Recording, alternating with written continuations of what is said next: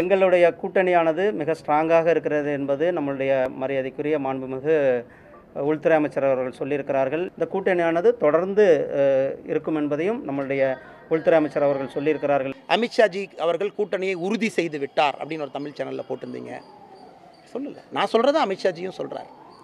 கூட்டணி இருக்கா இன்றைக்கி? கூட்டணியில் நீங்கள் கட்பண்டில் தானே இருக்கீங்க, கட்பண்டனில் தான் இருக்கீங்க தமிழ்நாட்டில். ஆமாம், கட்பண்டில் தான் இருக்கும். இன்னும் 9 மாதம் இருக்குல்ல. கூட்டணிக்கான சீட்டு இருக்குது, எத்தனை சீட்டு கொடுப்பாங்கன்னு இருக்குது, நமக்கும் அவர்களுக்குமான கொள்கை எப்படி இருக்குது, 2024 பாரதிய ஜனதா கட்சி எங்கே நிற்கணும்னு இருக்குது, எந்த சீட்டு பாரதிய ஜனதா கட்சி கேட்பான், பல விஷயங்கள் இருக்குல்லங்க. எதுவுமே கல்லில் எழுதப்பட்ட வாக்கியங்கள் கிடையாது. பாராளுமன்ற பிரவாஸ் என்பது மத்திய தலைமையில் ஒரு 150 தொகுதிகளை ஐடென்டிஃபை பண்ணியிருக்கிறார்கள். இந்த தொகுதிகளில் வெற்றி பெற்ற வேண்டும் என்பது, அதில் தமிழகத்திலிருந்து 9 தொகுதிகளில் அடையாளப்பட்டிருக்க அதில் இல்லை, அது ஏற்கனவே பல முறை சொல்லியிருக்கிறார்கள். அதுக்கான வேலைகள் நடந்து கொண்டிருக்கிறது. ஏப்ரல் 2ஆம் தேதி இது பேச வேண்டிய விஷயம் இல்லை. பட் இன்னைக்கு தேதியில் நம்பர்ஸோ இதோ பேச வேண்டிய அவசியம் இல்லை என்பது என்னுடைய கருத்து. முருகனும் கண்டிப்பாக அந்த கருத்தை சொல்லியிருக்க மாட்டாங்க. அவங்க ஜெனரலாக சொல்லியிருக்கலாம், இங்கெல்லாம் பாரதிய ஜனதா கட்சி வேலை செய்வது. அப்படி இருந்தால் மிச்சம் இருக்கக்கூடிய 30 தொகுதியில் பாரதிய ஜனதா கட்சி இல்லையா? புரட்சி தலைவர் எம்ஜிஆர் இயக்கத்தை துவங்கிய பொழுது என்ன சோதனை சந்தித்தாரோ, இதே புரட்சி தலைவர் அம்மா அவர்கள் இந்த இயக்கத்துக்கு வருகின்ற பொழுது என்ன சோதனை சந்தித்தார்களோ அதே சோதனையை நாம் சந்தித்துக் கொண்டிருக்கின்றோம். இந்த கட்சியை சில பேர் முடக்க நினைக்கின்றார்கள். இந்த கட்சியிலே பதவி சுகம் அடைந்தவர்கள், இந்த கட்சியை வைத்து அதிகாரத்தில் இருந்தவர்கள் இன்றைக்கு திராவிட முன்னேற்ற கழகத்துக்கு பிடிஎம்மா இருந்து செயல்படுகிறார்கள். அத்தனை சோதனைகளையும் படிக்கட்டாக்கி சாதனை நாங்கள் படைத்துக் கொண்டே இருப்போம். சனீஸ்வர கட்சி நேயர்களுக்கு வணக்கம். கேள்விக்களம் நிகழ்ச்சிக்கு உங்களை வரவேற்கிறோம். இது மக்களின் மேடை. பாஜக தலைவர் அண்ணாமலை இன்று செய்தியாளர் சந்தித்த போது சில முக்கியமான விஷயங்களை பதிவு செஞ்சுருக்காரு. அதுக்கு முன்னாடி அமித்ஷா சில தினங்களுக்கு முன்னாடி அதிமுகவுடன் தான் தமிழ்நாட்டில் கூட்டணி அப்படிங்கிறத அவர் பேசியிருந்த சூழலில் அண்ணாமலையை பொறுத்த வரைக்கும் இன்றைக்கி சொன்ன விஷயங்கள்ங்கிறது அதுலேருந்து கொஞ்சம் மாறுபட்டிருக்கிறதா தெரியுது. என்ன சொல்கிறாரு அண்ணாமலை அப்படிங்கிறத நம்ம நிகழ்ச்சியோட தொடக்கத்தில் பார்த்தோம். என்னென்னா, அதிமுகவுடன் தான் கூட்டணி அப்படிங்கிறத இப்போதைக்கு உறுதியாக சொல்ல முடியாது. இது எதுவுமே கல்லில் எழுதின வாக்கியம் இல்லை, எல்லாம் தண்ணீரில் எழுதின போது அப்போதைக்கு பார்த்துக்கலாம். இன்னும் 9 மாதம் தேர்தலுக்கு இருக்குது, இப்போ என்ன அவசரம் அப்படின்னு சொல்லி அண்ணாமலை கேட்குறாரு. எல் முருகனை பொறுத்த வரைக்கும், ஒன்றிய இணை அமைச்சர் எல் முருகனை பொறுத்த வரைக்கும் அவர் ஒரு கருத்தை சொல்லியிருக்காரு. பாஜகவை பொறுத்த வரைக்கும் தமிழ்நாட்டில் 9 தொகுதிகளை டார்கெட் பண்ணிருக்கோம், இந்த தொகுதிகளை குறி வச்சு உழைக்கிறதுக்கான வேலைகளை தொடங்கியிருக்கோம் அப்படின்னு சொல்லி முருகன் ஒரு கருத்தை பதிவு செய்கிறாரு. இதெல்லாம் ஒரு பக்கம் இருக்கட்டும். இன்னொரு பக்கம் அதிமுகவுடைய பொதுச் செயலாளராக எடப்பாடி பழனிசாமி தேர்வு செய்யப்பட்ட பிறகு இன்றைக்கி தான் முதல் முறையாக சேலத்தை நோக்கி கிளம்பியிருக்காரு. காலையில் கிளம்பி சேலத்தை சென்றடைஞ்சிருக்காரு. வழிநடுக வரவேற்பு கூட்டங்கள் அதிலெல்லாம் பேசினவர் அவரும் ஒரு விஷயத்த சொல்கிறாரு. அதிமுகவை யாராலும் சீண்டி பார்க்கவும் முடியாது, தொட்டு பார்க்கவும் முடியாது அப்படின்னு சொல்லி ஒரு எச்சரிக்கையை விடுத்திருக்காரு. கூட்டணி இருக்குதுன்னு, பாஜகவுடைய கூட்டணி இருக்குதுன்னு அவர் சொல்லியிருக்காரு. ஆனாலுமே கூட அண்ணாமலையை பொறுத்த வரைக்கும் ஏன் இப்படி பேசினார்? அண்ணாமலை அதிமுக விட்டு விலகிறது தான் அண்ணாமலை விரும்புகிறாரா அப்படிங்கிறது தான் பிரதானமான கேள்வியாக இருக்குது. இது தொடர்பாக தான் இன்றைய கேள்விகள் நிகழ்ச்சியில் விரிவாக பேசியிருக்கோம். விவாதத்தில் பங்கேற்க அரசியல் விமர்சகர் பொங்கலூர் மணிகண்டன், அதேபோல் கொங்கு இளைஞர் பேரவையிலிருந்து முன்னாள் சட்டமன்ற உறுப்பினர் தனியரசு, பத்திரிகையாளர் கார்த்திகேயன், ஓபிஎஸ் உடைய ஆதரவாளர் குளத்தூர் கிருஷ்ணமூர்த்தி, அதேபோல் வழக்கறிஞர் ராமசாமி மையப்பன், அனைவரையும் நிகழ்ச்சிக்கு வரவேற்கிறேன். நான் பொங்கலூர் மணிகண்டன் நிகழ்ச்சியை ஆரம்பிக்கலாம் அப்படின்னு நினைக்கிறேன். அதிமுக பொறுத்த வரைக்கும் பாஜகவுடன் இருக்கிற அந்த கூட்டணியை தான் விரும்புது அப்படிங்கிற மாதிரியான பேச்சுக்கள் தான் கடந்த சில தினங்களாகவே போயிட்டுருக்குது. எடப்பாடியும் கூட அந்த கூட்டணி இருக்குது அப்படிங்கிறத அவரும் சொல்லியிருக்காரு. ஆனால் அண்ணாமலையை பொறுத்த வரைக்கும் இந்த கூட்டணி அப்படிங்கிறதுலாம் உறுதிப்படுத்தலை, இன்னும் 9 மாதம் இருக்குது, என்ன அவசரம் அப்படின்னு கேட்குறாரு. அதிமுகவோட கூட்டணி அப்படிங்கிறத அண்ணாமலை விரும்பலையா? அதாவது தேர்தல் நேரத்து கூட்டணி என்பதுங்க தெளிவாக மத்திய தலைமையும் தமிழ்நாட்டில் இருக்கிற அனைத்து இந்திய அண்ணா திராவிட முன்னேற்ற கழகத்தினுடைய பொதுச் செயலாளரும் பேசி முடிவெடுக்க வேண்டிய ஒன்று. அது எந்த கட்சி கூட்டணியாக இருந்தாலும் சரி. இடையில அந்தந்த கட்சியினுடைய மாநில தலைவர்கள், நிர்வாகிகள் கருத்து சொல்வது, சுதந்திரமாக பேசுவது என்பது தவிர்க்க முடியாது. அதை நாம் தடுக்கவும் முடியாது. அது அவருடைய விருப்பம். ஏன்னா ஒவ்வொரு கட்சியும் ஆளுங்கட்சியாக வர வேண்டும் என்ற விருப்பத்தின் அடிப்படையில் அந்த கட்சியை நடத்துகின்றார்கள், செயல்படுகின்றார்கள். எனவே அதன் பொருட்டாக நாம் ஒரு கருத்தை சொல்லுகின்றார்கள் வைத்துக் கொண்டெல்லாம் கூட்டணியை முடிப்பதோ அல்லது கேட்பதோ அல்லது வேறு காரணங்களை சொல்வதோ என்பதெல்லாம் பொருத்தமா இருக்காது. ஏன்னா 9 மாத காலம் இன்னும் தேர்தலுக்கு அவகாசம் இருக்கிறது. இந்த அவகாசத்தின் அடிப்படையில் எந்த முடிவை எடுப்பது என்பது தேர்தல் நேரத்தில் தான் தெரிய வருங்க. அதற்கு முன்பாக பேசப்படுகின்ற ஒவ்வொன்றும், ஏன்னா கடந்த காலம் நிறைய வரலாறு உண்டு. கடைசி ஒரு மாதங்கள் வரையிலும் விமர்சனம் தொடர்ந்து கொண்டிருக்கும். அந்த இடை மிக குறுகிய நாட்களே கூட்டணி எல்லாம் உறுதியாக முடிவாகும். இதுதான் காலங்காலமா பார்க்கிற ஒன்று. ஏன்னா திமுக மட்டும் இன்றைக்கு அந்த கூட்டணி ஒரு சேர வலுவாக இருப்பது தோன்றினாலும் அங்கேயும் மனக்குமர்கள் இருந்து கொண்டுதான் இருக்கிறது. பொதுவாக அதிமுக பற்றி மட்டும்தான் இன்றைக்கு எல்லோரும் பேசுகிற அளவுக்கு இன்றைக்கு எடப்பாடியார் என்கிற ஒரு தலைவர் ஆளுமையாக உயர்ந்திருக்கிறார் என்பதுதான் இதை காட்டுகிறது.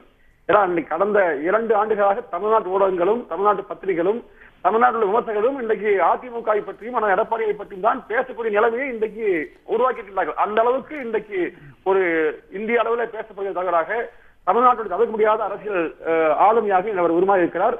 எனவே அதிமுக என்பது மறைந்த புரட்சித் தலைவர் எம்ஜிஆர் அவர்களும் சரி, மறைந்த புரட்சித் தலைவர் அம்மா அவர்களும் சரி, எப்படிப்பட்ட நிலைப்பாட்டோடு இந்த இயக்கத்தை தேர்தல் காலத்திலும் சரி மற்ற நேரங்களும் சரி வழிநடத்தினார்களோ அதே நிலைப்பாட்டில் தான் மாண்புமிகு தலைவர் எடப்பாடி அவர்களும் மிக நேர்த்தியாக மிக சரியாக நடத்தி கொண்டிருக்கிறார். இன்றைக்கு தொண்டர்கள் ஏற்று முழுமையாக ஏற்று அவர்கள் வழியில மணிகண்டன் எனக்கு ஒரு சந்தேகம் வருது. அதாவது அமித்ஷாவை பொறுத்த வரைக்கும் கூட்டணி இருக்கு அப்படின்னு சொல்லி அவர் சொல்லிட்டாரு. இந்த பக்கம் அண்ணாமலை அது இன்னும் 9 மாசம் இருக்கு அப்புறம் பார்த்துக்கலாம் அப்படின்னு சொல்றத பார்த்தா அண்ணாமலை மூலமா அதிமுகவுக்கு பாஜக செக் வைக்குதா அப்படின்னு ஒரு கேள்வி வருது இல்ல? நீங்க இன்றைக்கு கூட தலைவர் எடப்பாடி அவர்கள் சென்னையிலிருந்து சேலம் புறப்படுகிற போது லட்சக்கணக்கான மக்கள் மத்தியில பவனி வந்தார். அப்பொழுது கூட மிக தெளிவாக சொன்னார், அதிமுகவை எவராலும் தொட்டு கூட பார்க்க முடியாது என்பதை மிக தெளிவாக சொன்னார். அதுதான் நிதர்சனமான உண்மை. ஏன்னா அதிமுக யாருக்காகவும் அஞ்சு நிற்காது, யாருக்காகவும் ஒதுங்கி நிற்காது, யாருக்காகவும் வரவை எதிர்நோக்கும் இருக்காது. அதிமுக பலம் வாய்ந்த இயக்கம். அதிமுகவுடைய முதல் நேர் எதிரி திமுக. திமுகவை எதிர்கொள்வது மட்டும்தான் அதிமுக நோக்கம். அதன் அடிப்படையில் மட்டும்தான் திட்டம் வகுத்துக் கொண்டு எடப்பாடியார் அவர்கள் இன்றைக்கு செயல்பட்டுக் கொண்டிருக்கிறார். எனவே இடையில எப்படி குதிரைக்கு முன்பகுதியில மறைச்சு அவங்க கண்ணை கட்டி அனுப்பாங்களோ அதே மாதிரி ஒரு நேர்கோடு பார்வையாக இன்றைக்கு அரசியல பயணித்துக் கொண்டிருக்கிறார். இடையில திரு அண்ணாமலை அவர்களோ திரு முருகன் அவர்களோ அவர்கள் சார்ந்த இயக்கத்திற்கு ஆதரவாக கருத்துக்களை சொல்வது அவருடைய விருப்பம். அதை நம்ம யாரும் குறை சொல்ல முடியாது, வேண்டாம் சொல்ல முடியாது. ஆனால் தேர்தல் நெருங்கிய நேரத்தில் தான் என்ன முடிவு எடுக்க முடியும் என்பதை மத்திய தலைமையும் மாநில தலைமையும் நிச்சயமாக இங்க முடிவு செய்யும். இங்க அதிமுகவுடைய பொதுச் செயலாளர்கள் தான் சேர்ந்து முடிவு செய்வாங்க. அது இடையில் வருகிற எந்த செய்தியும் நாம் பெரிதுபடுத்த வேண்டிய அவசியம் என்பதுதான் அதிமுக நிலைப்பாடுங்க. சரி வர தனியரசு கேட்போம். தனியரசு இப்போ ஒரு கருத்தை முருகன் ஒரு கருத்தை சொல்றாரு, இந்த பக்கம் இன்னொரு கருத்தை அண்ணாமலை சொல்லிட்டு இருக்காரு. கலட்டி விட பாக்குறாங்களா அதிமுகவை? அண்ணா திராவிட முன்னேற்ற கழகத்தினுடைய பொதுச் செயலாளர் எடப்பாடி தான் முடிவு செய்வார்னு எங்கள் பொங்கலூர் மணிகண்டன் சொன்னார். அப்போ பாரதிய ஜனதா கட்சி தான் முடிவு செய்யும். அண்ணா திராவிட முன்னேற்ற கழகம்ங்கிற எடப்பாடி தலைமையில் இருக்கிற கட்சி பாரதிய ஜனதா கட்சியோடு உறவா இல்லையா, உறவென்றால் எத்தனை தொகுதி என்றால் எந்தெந்த தொகுதி என்பதை முடிவு செய்கிற பொறுப்பு அண்ணாமலையிடம் இதுதான் இருக்கும். அண்ணாமலை என்ன சொல்கிறாரோ அதை தான் டெல்லி கேட்கும். அதை இப்போ கூட யாரும் தொட்டு பார்க்க முடியாது, நெருங்க முடியாதுன்னு இன்றைக்கி எடப்பாடி பல பொதுக்கூட்டத்தில் சொன்னதாக கூட மணிகண்டன் சொன்னாங்க. அவர் சொல்கிறது பாவம், தன்னை ஆளாக்கி அண்ணன் ஓபிஎஸ்ஐ, தன்னை அடையாளப்படுத்திய சின்னம்மா அவர்களை, தனக்கு துணையாக இருந்த டிடிவி இவங்கள தான் அவர் தொட்டு பார்க்க முடியாது அப்படின்னு சொல்கிறார். தொட்டு பார்க்க முடியாதுன்னா அமித்ஷாவே, மோடியே, அண்ணாமலையே, முருகனே, பாஜக இந்துத்துவ வடநாட்டு கட்சியே, எங்களுடைய திராவிட கட்சி அதிமுகவை தொட்டு பார்க்க முடியாது, நான் எடப்பாடி தலைமையேற்று விட்டேன், தொட்டுப்பார் அப்படின்னு சொன்னார் தான் உண்மையிலேயே பாராட்ட வேண்டியதான். பாவம் இவங்க யாரெல்லாம் தன்னை அடையாளப்படுத்தி எடப்பாடிங்கிற கண்ணுக்கு தெரியாத ஒரு மனிதனை உலகத்துக்கு காட்டினாங்களோ அவர்களை இவர் தொட்டு பார்க்க முடியாதுன்னு சொல்கிறாரு. ஆனால் அதிமுகவுக்கு இவருக்கே யார் பாதுகாப்பாக இருந்து அரணாக இருந்து வழி நடத்துகிறார்களோ, இபிஎஸ், அதாவது இபிஎஸ்ஐ டெல்லி, அமித்ஷா, மோடி, அண்ணாமலை, முருகன், இன்றைக்கி கூட நிர்மலா சீதாராமன், வேலுமணி சந்திப்பு, இவங்கெல்லாம் யார் நடத்துகிறாங்க, வழி நடத்துகிறாங்க? இப்போ பாஜகவோடு உறவு இல்லைன்னா இன்றைக்கி ஓடோடி போய் விமான நிலையத்தில் பொதுச் செயலாளருடைய அனுமதி இல்லாமல் வேலுமணின்னு ஒரு முக்கிய பொறுப்பில் இருக்கிறவர், எடப்பாடியுடைய வலதுகரமாக இருக்கிறவர், எடப்பாடியோட அனுமதி இல்லாமல் போய் பாஜகனுடைய நிதியமைச்சரை போய் சந்திக்கிறார். இதே புரட்சித் தலைவர் அம்மா இருந்திருந்தா இப்படி போய் யாராவது சந்திக்க முடியுமா? இன்னொரு கட்சியினுடைய எடப்பாடிட்ட அவர் கேட்டு கூட போயிருக்கலாம்ல. அப்படின்னா வெளிப்படையே சொல்லுங்கள், நான் எடப்பாடியே என்னை சந்திக்க சொன்னார் சொல்லுங்கள். அப்படியே இருந்தால் கூட, அப்படியே புரட்சித் தலைவர் அம்மாவாக இருந்துச்சுன்னா அம்மா அனுப்புவாங்களா? என் சார்பாக போய் தம்பி யாராவது ஒரு 3வது 4வது இருக்கிற நாளை போய் விமான நிலையத்தில் இந்த மாதிரி ஒரு ஆளுகிற கட்சியினுடைய நிதியமைச்சர் வந்திருக்காங்க போய் பேசுன்னு சொல்ல மாட்டாங்க. அப்படி இவங்க யார் ஆயா? அன்னைக்கு ஏற்கனவே நீங்கள் நட்டாவை போய் விஜயபாஸ்கர் போய் காரைக்குடியில் பார்க்குறாரு. அது எடப்பாடிக்கு தெரியுமா இல்லையான்னு கூட தெரியாது பாவம். அப்போ கட்சி வந்து உண்மையிலேயே எடப்பாடி கட்டுப்பாட்டில் இப்போவும் இல்லை. இன்றைக்கி எடப்பாடி கட்டுப்பாட்டுக்கு 100 விழுக்காடு அதிமுக வந்துருச்சுன்னு சொல்கிற எல்லோரும் நம்பப்படுற சூழ்நிலையில் எடப்பாடியினுடைய கட்டுப்பாட்டை மீறி எஸ்பி வேலுமணி போய் பாஜகவினுடைய ஒன்றிய அமைச்சரை பார்க்குறாரு. அப்போ இன்னமும் இவர் நினைக்கிற மாதிரி மொத்த பேரும் எடப்பாடியினுடைய தலைமையின் கீழே கட்டுப்பாட்டில் வந்துருச்சுங்கிறதுக்கும் நம்ம நம்புறதுக்கு இல்லை. கூட்டணி இன்னும் இறுதி செய்யப்படல, தேர்தல் நேரத்தில் பார்த்துக்கலான்னு சொல்லி அண்ணாமலை பேசின பேச்சு அப்படிங்கிறத நம்ம எப்படி புரிஞ்சுக்கிறது? அதனோட அரசியல் உள்நோக்கம் அதை எப்படி எடுத்துக்கிறது? இல்லை, உறுதியாக அண்ணாமலை சொல்கிறது சரியானது. அண்ணாமலை மீறி எதுவும் நடக்காது. ஒரு ஆறுதலுக்காக இப்போ நம்ம முருகன் அல்லது மற்றவங்களாம் ஒரு ஆறுதலுக்காக அப்படி சொல்லி வைக்கிறாங்க. அண்ணாமலை எடுக்கிற முடிவு தான். அதில் இன்னும் ரொம்ப கவனமாக நீங்கள் பார்த்துருப்பீங்க ஊடகத்தில் நேரடி சந்திப்பில் அண்ணாமலை சொல்கிறாரு, அமித்ஷா சொல்கிறத பற்றி கேட்டால் நான் சொல்கிறது தான் அமித்ஷா சொல்கிறாரு. ஸோ அமித்ஷாவே அவர் என்ன டோனில் சொல்ல வர்றாரு அந்த மொழியில் அமித்ஷாவே நான் சொன்னது தான் சொல்கிறாரு. அப்போ அமித்ஷாவே அண்ணாமலை கேட்டுட்டு தான் தமிழ்நாட்டு அரசியலில் முடிவெடுப்பாருன்னா இவர் முடிவெடுக்கிறாங்கன்னு சொல்கிறாங்கல்ல, இவர் முடிவெடுக்கலைன்னா எடப்பாடி அடுத்த தேர்தல் அறிவிக்க பிறகு வெளியிருக்கணும்னா சிறைக்கு போகாமல் இருக்கணும்னா அவங்க சொல்கிறத கேட்கணும். இல்லைன்னா தொகுதி பங்கீடு குறித்து பேசுவதற்கு இங்கே ஆள் இருக்க மாட்டாங்க.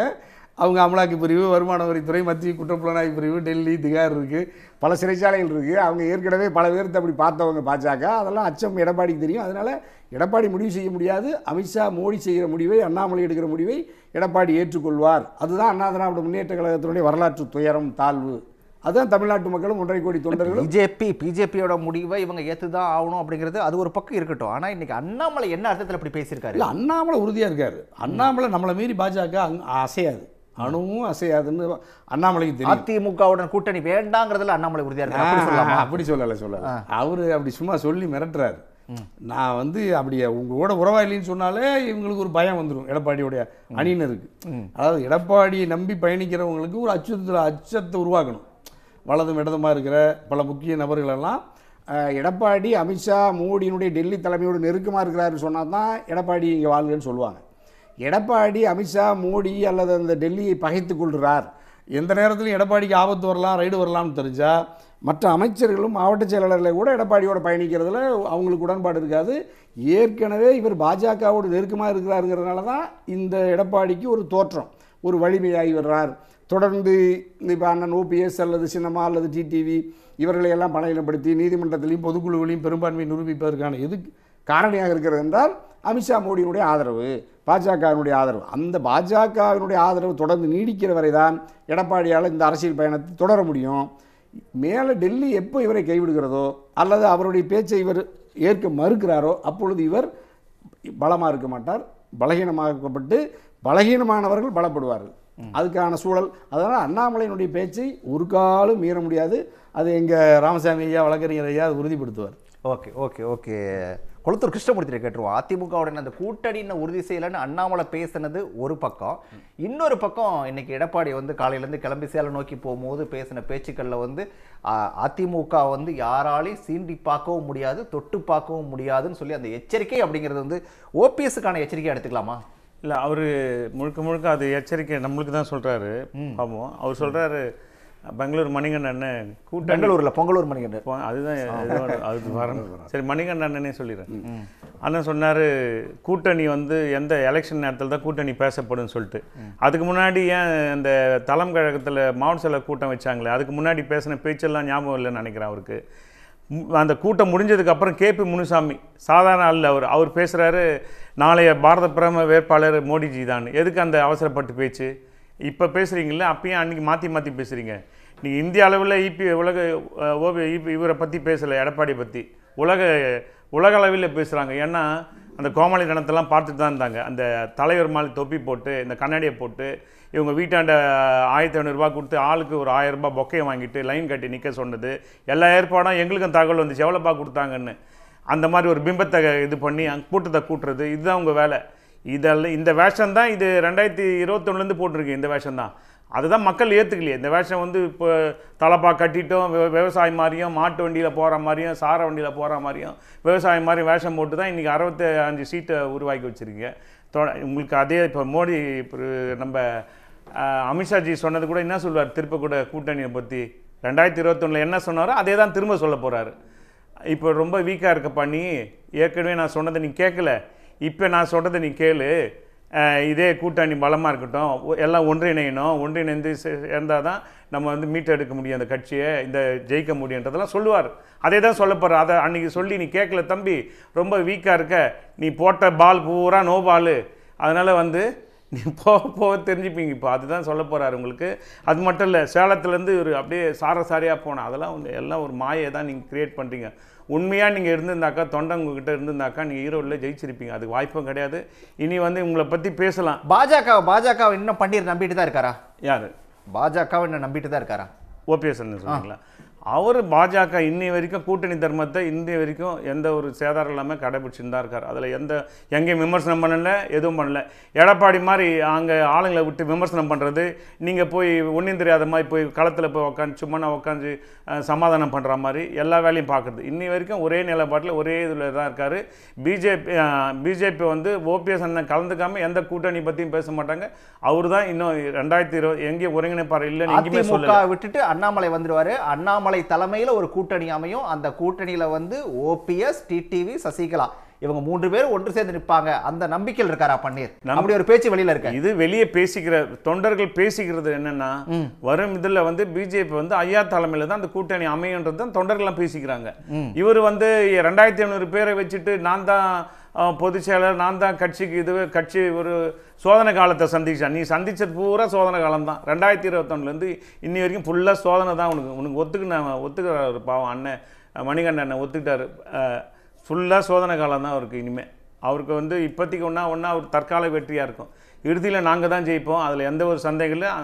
2026 வரைக்கும் ஐயா தான் ஒருங்கிணைப்பாளர். அதில் அந்த கூட்டணி தான் இன்னைக்கு வரைக்கும் கரெக்டாக கடைபிடிக்கிறாரு. சரி, ராமசாமி சரி வந்துடுறேன். அவரோட கருத்து கேட்டு நாங்கள் போயிடுவோம்.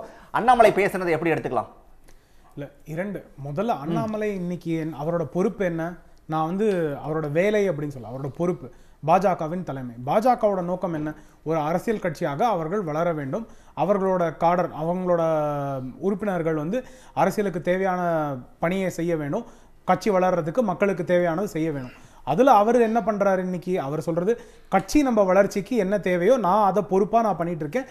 தலைமை என்ன கேட்குறாங்களோ அந்த இன்புட்ஸை நான் கொடுத்துட்ருக்கேன். அவர் சொல்கிறது சிங்கிளாக ஒரே ஒரு ஐட்டம் தான். இன்றைக்கி என்னோட ரெஸ்பான்சிபிலிட்டி பாஜக வளர்க்கணும். என்னை எதற்கு இன்றைக்கி தலைவராக ஒரு பொறுப்பு கொடுத்து வச்சுருக்காங்க அப்படின்னா அதற்கு ஒரு நோக்கம் இருக்குது. அந்த நோக்கத்தை நான் திறன்பட செய்ய வேண்டும். அதை நான் செம்மையாக செஞ்சுட்டு வருவேன் அப்படின்றது தான். இன்றைக்கி வந்து நம்ம தமிழக அரசியல் களத்தையே எடுத்துப்போம். என்னது, அவர் வந்து ஒரு கருத்தை சொன்னால் அதை வந்து விவாத பொருளாக இன்றைக்கி மாறுது. அதற்கு வந்து முதலமைச்சர் இன்றைக்கி பதில் சொல்கிறாரு அப்படின்னா அவர் வந்து இன்றைக்கி பாஜகவோட கடைநிலை மனிதனும் அதை செயல்படுத்தணும். முன்னாடி வந்து பூத்துக்கே வந்து வேலை பண்ணுறதுக்கு ஆள் இருக்க மாட்டாங்க, தேர்தல் போது கஷ்டம் இருக்கும் அப்படின்னு இருக்கும். இன்றைக்கி அது மாதிரி உறுப்பினர்கள் சேர்க்கை அதிகமாகுது, பூத் வேலை தெரிந்த சேர்க்கை இதன நண்பர்களோட சேர்க்கை அதிகமாகுது அப்படின்றத நம்ம பார்க்கணும். இன்னைக்கு அண்ணாமலை அவரோட வேலையை சரியா செஞ்சுட்டு வராரு. மெசேஜிங் கரெக்டா இருக்கு, மக்களை சரியா போய் அண்ணாமலையோட வேலை அப்படிங்கிறது அப்படி போச்சுன்னா இப்போ வந்து முருகன் சொன்ன அந்த 9 சீட்டு கணக்கை எப்படி எடுத்துக்கிறது? இல்ல, பாஜக 2 வேலையை பண்ணணும்ல. 2024 பொறுத்த வரைக்கும் தலைமைக்கு, தேசிய தலைமைக்கு ஒரு பொறுப்பு இருக்கு. 2024 அதிகபட்சமான பாராளுமன்ற உறுப்பினர்களை கொண்டு வரணும். அதிகபட்சமான உறுப்பினர்கள்னா 272 நோக்கம் கிடையாது. ராஜீவ்காந்தி அவர்கள் எடுத்த நம்பர்ஸோட அதிகமாக எடுக்கணும், மற்றவங்களோட ஓட் பர்சன்டேஜோட அதிகமாக எடுக்கணும், பேன் இண்டியா 50% மேலே வரணும் அப்படின்றது அவங்களோட நோக்கம். அதற்கான ஒரு வேலையை அங்கே பாஜக தலைமை செஞ்சுக்கிட்டு வராங்க. இங்கே அண்ணாமலைக்கு வேற ஒரு வேலை இருக்குது. அண்ணாமலையோட நோக்கம் என்ன?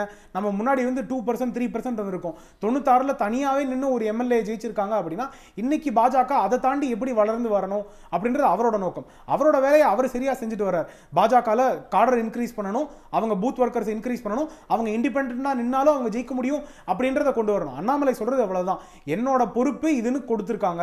நான் இண்டிபெண்டாக நாளைக்கு பாஜக நின்னாலும் அது வந்து சட்டமன்ற தேர்தலாக இருக்கட்டும், பாராளுமன்ற தேர்தலாக இருக்கட்டும், என்னால் வந்து முன்னாடி இருக்க ரிசல்ட்ஸோட பெட்டராக ப்ரொடியூஸ் பண்ண முடியும் அப்படின்றது அவரோட நோக்கம். அதை அவர் ப்ரொடியூஸ் பண்ணணும் அப்படின்னு பார்க்குறாரு. அதை தான் அவர் இன்னைக்கும் தெளிவாக சொல்கிறார். அவர் வந்து அதிமுகவோட கூட்டணி இல்லை அப்படின்னு சொல்லலை. அதிமுகவோட இன்னைக்கு கூட்டணி இருக்குது. அதிமுக எத்தனை நாள் கூட்டணி இருக்கும் அப்படின்னு நினைக்கிறாங்களோ அத்தனை நாள் கூட்டணி இருக்கும். அப்படி பார்த்தீங்கன்னா அதிமுக தலைவர்களே பார்த்தீங்கன்னா 2024 யார் பிரதமர் வேட்பாளர்? அவங்க ராகுல் காந்தி ஆதரிக்கல, வேற யாரையும் அவங்க ஆதரிக்கல. அவங்க ஆதரிக்கிறது பிரதமர் நரேந்திர மோடி அவர்கள் தான். அப்படின்ற போது வேற யாரோட கூட்டணியிலிருந்து பிரதமர் நரேந்திர மோடி இல்லாத கூட்டணியில் அவங்க வந்து பிரதமர் நரேந்திர மோடியை வந்து அவங்க பிரதமர் வேட்பாளர் அப்படின்னு அவங்க சொல்ல முடியும். ஸோ அதனால இது லாஜிக்கலா வந்து சரியா இல்லை அப்படின்றதான். அதிமுகவும் பாஜகவும் இன்று கூட்டணியில் இருக்கிறார்கள். இன்னைக்கு அண்ணாமலைக்கு ஒரு வேலை இருக்கு, பாஜகவோட திறனை வந்து இன்னும் மேம்படுத்தணும், அந்த வேலையை அவர் செஞ்சுட்டு வராரு. மேம்படுத்தி இங்க தமிழ்நாட்டை பொறுத்த வரைக்கும் பாஜக தலைமையில ஒரு கூட்டணி அமைக்கணும் அப்படிங்கிறது அண்ணாமலையோட கனவா? பாஜகவோட தலைமையில தான் 2024 கூட்டணி இருக்கும். ஏன்னு பாத்தீங்கன்னா அஇஅதிமுக யாரு பிரதமரா கொண்டு வந்து அமைக்கணும் அப்படின்றாங்க. அப்போ பிரதமர் நரேந்திர மோடி, அப்போ பிரதமர் நரேந்திர மோடி தானே அலையன்ஸ்க்கு ஹெட், அப்போ அவர் தான் லீடர், அவ்வளவுதான் கணக்கு. நீங்க வந்து இன்னைக்கு தமிழ்நாட்டில் தனியா ஒரு தேர்தல் நடக்குது அப்படின்னா தமிழ்நாட்டில் பெரும் தலைவர் யார் அப்படின்னு நம்ம பார்க்கணும். ஆனா 2024 அப்படின்றது பாராளுமன்ற தேர்தல், பாராளுமன்ற தேர்தலுக்கு நரேந்திர மோடி அவர்கள் தான் தலைவர். 2024 தேர்தலில் தமிழ்நாட்டில் பாஜக தலைமையில தான் கூட்டணி. 2024 பாரதத்துல நரேந்திர மோடி அவர்கள் தலைமையில தான் கூட்டணி. ரைட். கார்த்திகேயன் சார், 4 பேரும் பேசுனதை கேட்டீங்க, எப்படி புரிஞ்சுக்கிறீங்க? இந்த அண்ணாமலை சொன்னதோட அர்த்தத்தை நம்ம எப்படி எடுத்துக்கலாம்? நான் அதை 2 விதமாக பார்க்குறேன். ஒரு விஷயம் வந்து இப்போ எனக்கு முன்னாடி பேசிய நண்பர் கூட சொன்னார், தேசிய அளவில் 273 தொகுதிகளுக்கு மேலே ராஜீவ்காந்தி எடுத்த 400 சீட்டுகளுக்கு மேலே எடுத்த இணையான நண்பர்களை பெறுவதற்காக அமித்ஷா அதற்கான பணிகளை செய்கிறார். அண்ணாமலை அவர்கள் வேறொரு பணி செய்கிறார் அப்படிங்கும் பொழுது எனக்கு ஒரு சந்தேகம் வருது. அப்போ ஒருவேளை வந்து தமிழகத்தில் பாரதிய ஜனதா கட்சி தமிழகத்தை கை கழுவிடுச்சு, ஒன்றுமே வராதுன்ற ஒரு சந்தேகம் அவர்களுக்கு இருக்கா அப்படின்றத எனக்கு ஒரு சந்தேகம் இருக்குது.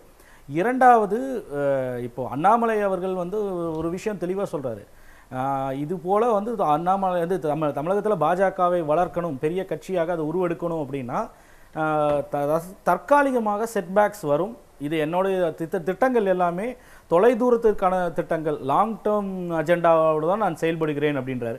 அப்போது ஒருவேளை வந்து அண்ணாமலை வந்து 2024 தனித்தே போகலாம், அதிமுகவிடம் இருந்தும் பெரிய பலன் இல்லை, அதனால் வந்து எந்த ஒரு கட்சியும் அடிப்படையில் நீங்கள் அண்ணாமலை அவர்கள் வந்து அரசியலுக்கு 2 வருஷம் 3 வருஷமே ஆனாலும் சரி, தேசிய தலைமையோட இது குறித்தெல்லாம் வந்து அமித்ஷாட்ட பேசிட்டு தான் வந்திருப்பார். ஸோ அவருக்கு வந்து நிச்சயமாக 2024 தான் அவர்களோட பிரதான இலக்கு.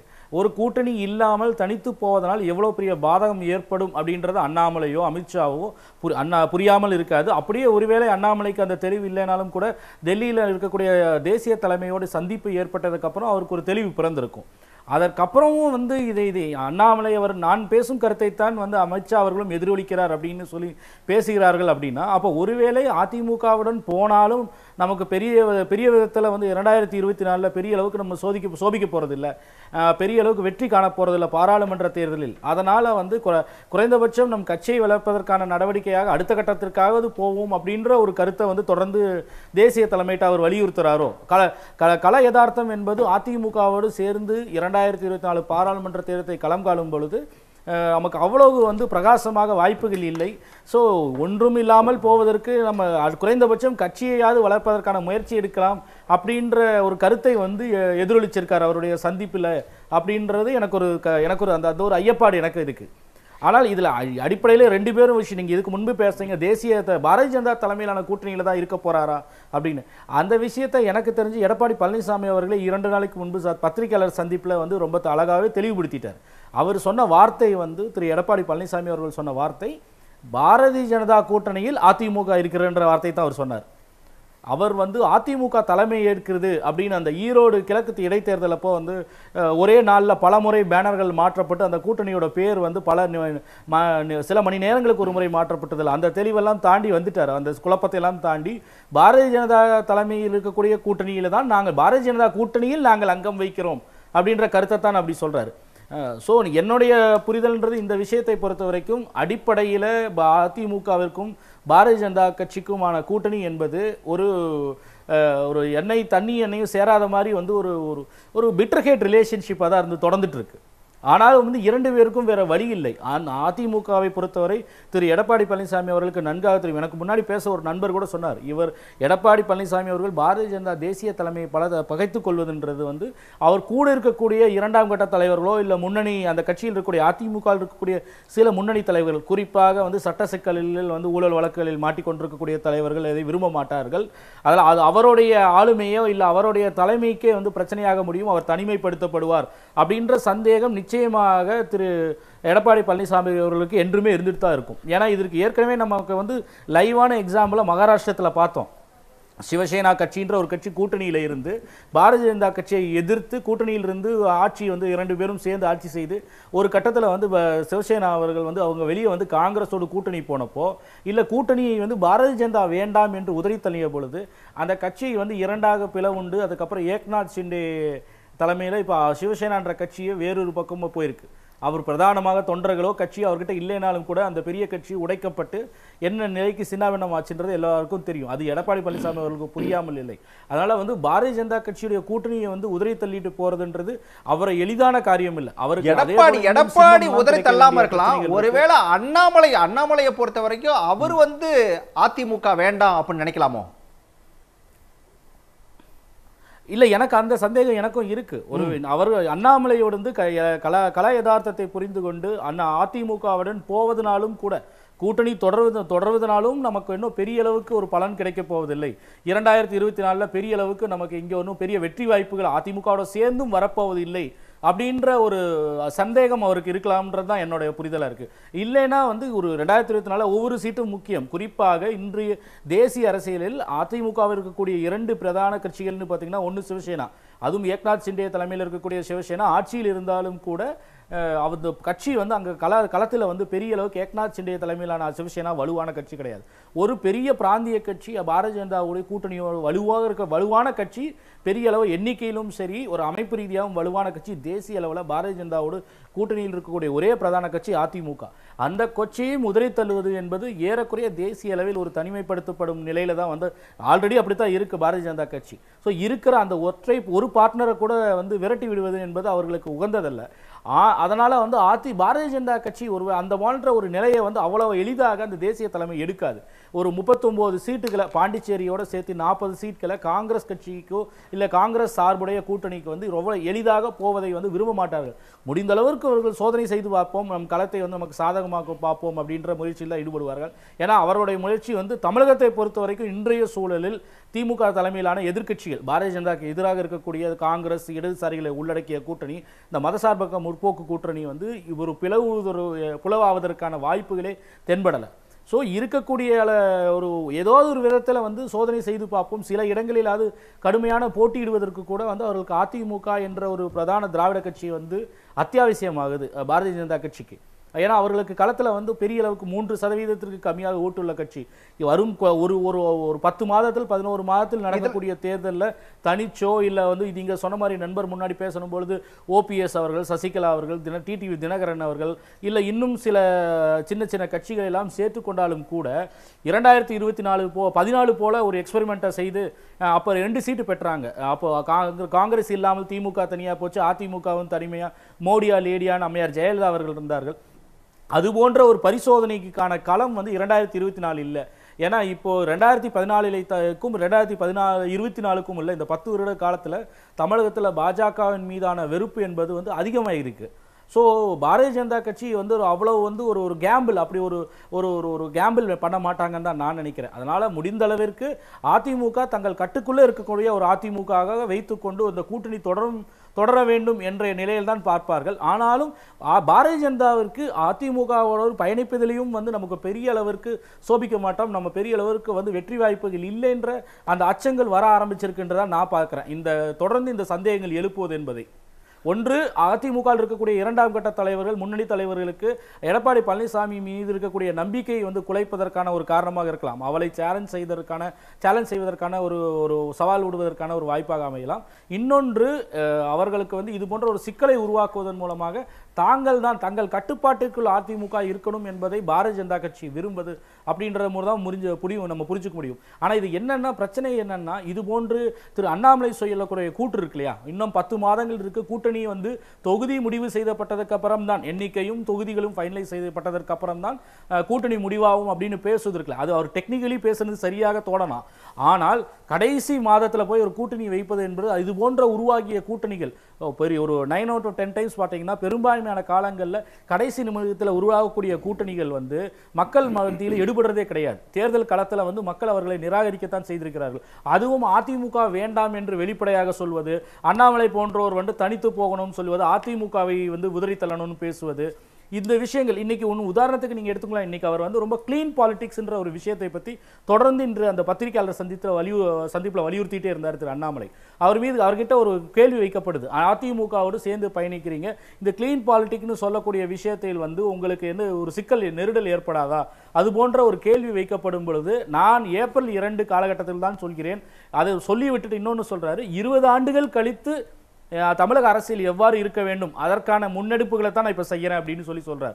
ஸோ அதிமுகவும் தங்களுக்கு அந்த க்ளீன் பாலிடிக்ஸ் அவர் கிளைம் பண்ணக்கூடிய க்ளீன் பாலிடிக்ஸ், அவர் க்ளீன் பாலிடிக்ஸ்னு கிளைம் பண்ணிட்டு போய் கர்நாடகாவில் ஒரு கரப்டான கவர்மெண்ட்டுக்கு வந்து வக்காலத்து வாங்க முடியாது. பசவராஜ் பொம்மைக்கு 40% கமிஷன் கவர்மெண்ட் பேரான ஒரு அரசாங்கத்துக்கு அங்கே தேர்தல் பணி செய்யறதுக்கு போயிருக்கார். ஆனால் குறைந்தபட்சம் தமிழகத்தில் ஒரு அதிமுக என்பது ஒரு ஊழல் கரைபடிந்து ஒரு பேகேஜாக அவருக்கு ஒரு லயபிலிட்டியாக அதிமுக பாரதிய ஜனதாக்கு இருக்கு அப்படின்ற கருத்தை வந்து மறைமுகமாக அவர் எதிர்க்கிறார். இது மணிகண்டன் சார் உங்ககிட்ட தான் இப்போ பாஜக தலைவர்கள் வந்து மாறி மாறி பேசிட்டு இருக்கிறது அப்படிங்கிறது 2 கேள்வியை முன்னெடுப்பது. ஒன்று, அதிமுக அதிக தொகுதிகளை வாங்கணும் அதுக்காகவா, இல்லை அதிமுக இல்லைன்னா பரவாயில்ல, இன்னொரு பக்கம் தான் ஓபிஎஸ் சசிகலா டிடிவி வந்து அவங்க இருக்காங்களா அவங்கள வச்சு பார்த்துக்கலாம், அந்த நினைப்பில் அப்படி பேசிட்டு இருக்காங்களா, எப்படி எடுத்துக்கிறது? அவங்க அதிமுகவை பொறுத்தவரையில் தேர்தல் நேரத்தில் தான் அந்த முடிவு செய்யுங்க. யாருக்கு எந்த தொகுதி எத்தனை தொகுதி என்பதெல்லாம் அதிமுகவுடைய ஆட்சி மன்ற குழு கூடி அவர்களுடைய உருவாக்க அந்த தேர்தல் பணிக்குழு இவைதான் முடிவு செய்யுங்க. இதுக்கு இடைப்பட்ட காலங்கள்ல ஒவ்வொரு கட்சியுமே சொல்லுங்க. பாமக கூட குறிப்பா நாங்க தமிழ்நாட்டில் தனித்து ஆட்சி அமைப்புன்னு சொன்னாங்க, தேமுதிக சொன்னாங்க, பாஜகவும் சொல்லுது. அந்த மாதிரி சொல்வது என்பது அவருடைய தனிப்பட்ட உரிமை. ஆனால் தேர்தல் கூட்டணி என்று வருகிற போது அதிமுக தான் தலைமையாகும். அதிமுக தலைமையிலான கூட்டணி தான் இங்க தமிழ்நாட்டில் உருவாகும். வேறு எந்த கூட்டணியை யாரும் அமைக்க முடியாதுங்க. அதனால இது போன்ற செய்திகளை பரப்புவதே வந்து இங்க அதிமுக மீது உள்ள ஒரு சச்சரவை மேலும் கூட்டுவதற்கான முயற்சியான வழியே வேற ஒன்றும் காரணம் இல்லை. இன்னொரு விஷயங்க, திரு தனியார் அவர்களும் திரு கிருஷ்ணமூர்த்தி அவர்களும் சொல்றாங்க, அதாவது இப்ப என்ன அண்ணன் எடப்பாடியார் மட்டும்தான் இப்படி ரொம்ப கூட்டணிக்காக தவிக்கிற மாதிரி சொல்றாங்க. திரு பன்னீர்செல்வம் அவர்களும் திரு தினகரன் அவர்களும் பிஜேபி கூட்டணி தயாரா இருக்காங்க. திரு பன்னீர்செல்வம் உண்மை சொன்னா கமலாலய மக்களோட அரை ஓட்டு தங்கிற அளவுக்கு ரொம்ப விரும்பி அதிமுக ஒப்படைக்க விரும்பிட்டார். அப்ப இவர்கள் எல்லாம் இந்த விமர்சனத்தை பேசாமல் எடப்பாடியார் வந்து நீங்க லட்சக்கணக்கான மக்கள் சென்னையில இருந்து வர்றாங்க, ஆள் பணம் கொடுத்து கூட்டுதான் எனக்கு கிருஷ்ணமூர்த்தி சொல்றாரு. இப்ப நீ நானும் 3 நாள் அங்க இருந்தேன். நீங்க அதாவது தமிழ்நாடு முழுவதும் தொண்டர்கள் விருப்பப்பட்டு அம்மாவை போல புரட்சி தலைவர் எம்ஜிஆரை போல எடப்பாடியார் கருதுறாங்க. அவர் தலையில் தொப்பி போறது கண்ணாடி அவர் விரும்பிய போட்டாரு, தொண்டர்கள் விருப்பப்படி அனுமதிக்கிறாங்க. அப்ப இதை கூட விமர்சன அளவுக்கு நீங்க இருக்கீங்கன்னு சொன்னா உங்களோட நிலையை தயவு செஞ்சு புரிஞ்சு பாருங்க. ஆனால் தனியார் சொல்ல வந்து ஏன் பேசலாம்னு தெரியல. அதாவது அதிமுக நன்றாக இருக்க வேண்டும், வலிமையாக இருக்க வேண்டும் என்று சொன்னால் எடப்பாடியார் என்கிற ஒற்றை தலைமையில் தான் சாத்தியம்ங்க. வேறு யாருடைய தலைமையில் இருந்தாலும் அதிமுக வேறு கட்சியிலிருந்து ஒப்படைக்கப்படும். அதான் உண்மை. அதிமுகவை நிரந்தரமாக இன்றைக்கு ஒரு ஆளுமையில் கொண்டு வந்தவர் அந்த எடப்பாடி அவர்கள். ஏன்னா அவர்களுக்கு இணையான தலைவரை நீங்க அதிமுக சொல்ல முடியாது. சசிகலா அவர்கள் ரோட்லயே இல்ல, தினகரனுக்கு கடந்த காலத்தில் என்ன பலன் பார்த்துட்டோம். பன்னீர்செல்வம் இன்றைக்கு மக்களால் நிராகரிக்கப்பட்ட தொண்டர்களால் புறக்கணிக்கப்பட்ட ஒரு நபர். எனவே அவரை ஒரு பொருட்டாக மதிக்காத போது இன்றைக்கு பிஜேபி அதிகமாக பேரம் பேசுமா என்ற கேள்வி எல்லாம் அபத்தமானதா? 10 பேர் இருக்கணும், 10 பேருக்கு மினிமம் 3 பேராச்சும் இருக்கணும். கிருஷ்ணமூர்த்தி கேக்குறாரு உங்ககிட்ட. இவர் ஒத்தையா ஓடி போய் ஜெயிச்சிட்டு அந்த பாத்திர கடையில கப்பு வாங்கிட்டு டெட் பாடி கிட்ட இருக்கிற மாலையை போட்டு வரவன வடிவேல் அது மாதிரி இது. யார் மாதிரி 4 பேர் வயசான வச்சுக்கிட்டு 10 பேர் ஒத்தால நீங்க கூட்டணி வச்சு எப்படி வச்சு பாருங்க. அது ஒரு கட்சியே இல்ல, அது ஒரு குழு. அந்த குழுவை வைத்துக் கொண்டு அதிமுக போட்டின்னு சொல்றாங்க. எடப்பாடிக்கு வந்து 48 வயசு ஆகுது. குமரன் அவரு அவருக்கு என்ன வயசு? இளைஞர் கட்சி அதிமுக இன்றைக்கு பாருங்க 1.5 கோடி தாண்டி மேலும் 50 லட்சம் பேரை புதிதாக சேர்க்க வேண்டும் என்று திட்டமிட்டு அதிமுக செயல்படுகிறது. ஆனா எடப்பாடி 5ஆம் தேதி பாருங்க உறுப்பினர் எண்ணிக்கை நீ பாருங்க, பார்க்கத்தான் போறேன். ஏன்னா ஒவ்வொரு மாவட்டங்களிலும் லட்சக்கணக்கான பேர் கட்சியில இணைவதற்கு காத்துக் கொண்டிருக்காங்க. உண்மை. நீங்க சேவை வரைக்கும் வந்தாங்க. எவ்வளவு அமௌண்ட் பேசுனீங்க? வெறுமனே நீங்க வெறுமனே எவ்வளவு காசு பேசி பயனில்லைங்க. நீங்களோ தனியார் சொன்னவர்களோ எடப்பாடியார் மீது தனிப்பட்ட பொறாமையில பொறாமை இல்ல பொறாமை ஐயோ பாவம் இல்ல இல்ல நீங்க பேசக்கூடிய பேச்சல இல்ல ஒரு நிமிஷம் இருங்க, நான் சொல்றேன் கேளுங்க. இருங்க 2019 கூட்டணினா இங்க தானே இருந்தாங்க பிஜேபி. ஏன் ஒரே சீட்டு வந்தது? எடப்பாடி ஆளுமையை யாரும் ஏத்துக்கல. எடப்பாடி தேர்ந்தெடுக்கிற வேட்பாளர் யாரும் ஜெயிக்கவே முடியாது. இனி ரசிக்காத பேச்சுக்களை இங்க பேசுறது மூலமாக உங்களுடைய இருப்பை நீங்கள் காட்டிக்கொள்ள முடிய அதிமுகவிலோ அல்லது தமிழ்நாட்டு மக்கள் மத்தியிலோ நீங்கள் நிச்சயமாக பெயர் பெறப் போவதில்லை, உங்களுக்கான இடம் வரப்போவதில்லை. எனவே பாஜக என்பது தேசிய அளவில் உள்ள மாபெரும் கட்சி. அந்த கட்சி என்ன முடிவெடுக்கும் என்பதை அந்த கட்சி முடிவு செய்யும். உங்களை போன்றவர்கள் இருக்கிற முடிவால் தான் இன்னைக்கு அதிமுக சுணங்கி போயிருந்ததுங்க. அதையெல்லாம் தூக்கி நிறுத்தி இன்னைக்கு அதிமுகவை மாபெரும் இயக்கமாக மீண்டும் மாற்றிருக்கிறார். 10 பேரை சேர்த்த முடியல. நீங்க எல்லாம் இன்றைக்கு ஊடகத்தில் எடப்பாடி குறை சொல்லி பேசுறீங்க. எடப்பாடியாரை யார் வேணுமாலும் பேசுங்க. அதிமுக மட்டுமல்ல, எடப்பாடியாரையும் தொட்டு பார்க்க முடியாது. அவர் வாழ்நாள் முழுவதும் அவர்தான் நிரந்தர பொதுச் செயலாளர். இது தொண்டர்கள் ஏற்ற முடிவு. இப்போ மணிகண்டன் சொல்ற விஷயத்தை எப்படி பாக்குறது? பிஜேபியை பொறுத்த வரைக்கும் யாரை விரும்பும்? பன்னீர் தரப்ப விரும்புமா இல்ல எடப்பாடியவா? இல்லையா, முதல்ல ஸ்ட்ராங்கா இருக்கிறது அவங்க தானே சார். தமிழ்நாட்டு மக்களினுடைய வாக்காளர் பெருமக்களுடைய அன்பை பெற்று ஆட்சி அதிகாரத்துக்கு வருவதில் எடப்பாடிக்கு ஏதாவது அதில் அக்கறை இருக்கா அப்படின்னா, நீ பலரையும் அரவணைக்கிற ஜனநாயக பண்புகளற்ற ஒரு சர்வாதிகார மனப்பான்மையில் இருக்கிற ஒரு அதிகார அல்லது பதவி மோகத்தில் இருக்கிற ஒரு நபரை எப்படி தமிழ்நாட்டு மக்கள் அங்கீகரித்து வாக்களித்து அரியணையில் அமர வைப்பார்கள்? நம்பியவர்களையெல்லாம் ஏமாற்றுகிற ஒரு ஒரு ஒரு ஒரு தவறான மனிதனை, ஒரு நேர்மையற்ற மனிதனை நாட்டு மக்கள் எப்படி அங்கீகரிப்பாங்க? இதை நீ அவரோட கடந்து வந்த பாதை என்ன?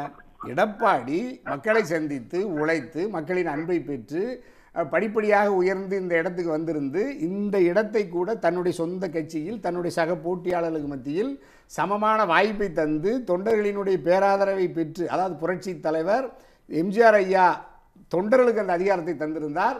அந்த 1.5 கோடி தொண்டர்களுக்கு தந்திருந்த அந்த அதிகாரத்தையும் பறித்து கொண்ட எடப்பாடி அந்த போட்டியில் அண்ணன் ஓபிஎஸ் அல்லது சின்னம்மா அல்லது டிடிவி இவங்களெல்லாம் அல்லது வேறு யார் வேண்டுமானாலும் தகுதியுள்ளவர்கள் அதில் போட்டியிடுவதற்கான வாய்ப்பையே தட்டி பறித்து கொண்ட எடப்பாடியை எந்த தொண்டர்கள் ஏற்பார்கள்? எந்த தமிழ்நாட்டு மக்கள் ஏற்பார்கள்? அதுதான் தொடர்ந்து தண்டிக்கிறார்கள். நீங்கள் உங்கள் எடப்பாடி நேர்மையானவர் என்றால் உங்கள் எடப்பாடிகிட்ட 99 விழுக்காடு தொண்டர்கள் ஆதரவு இருக்கிறது, நிர்வாகிகள் ஆதரவு இருக்கிறது, தமிழ்நாட்டு மக்கள் ஆதரவு இருக்கிறது என்றால் ஏன் நீங்கள் 10 மாவட்ட செயலாளர் முன்மொழியணும் வழிமொழியணுங்கிற கண்டிஷனோட வேறு யாருக்குமே வேட்பு மனுவை தராமல் கதவை பூட்டிட்டு அவசரமாக வெள்ளிக்கிழமை அறிவிச்சிட்டு சனி ஞாயிறில் அந்த தேர்தலை முடிக்கிறீங்க? அப்போ அந்த தன்னுடைய சொந்த கட்சிக்குள்ளும் ஜனநாயகத்தை பராமரிக்க முடியாத ஒரு பண்பற்ற மனிதர் எடப்பாடி.